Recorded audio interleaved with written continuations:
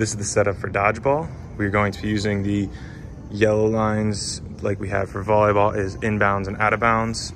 To establish these lines, we are going to be using cones and putting them on each corner so participants know what is in and out of bounds. In dodgeball, we used to have all 6 balls on this middle line to start and have it a free-for-all. But one of the rules is that each team has to get 3 balls on the opening rush. So what we're going to do is have 3 balls on each team's attacking line on the right side. So each team is guaranteed to have 3 balls on the opening rush.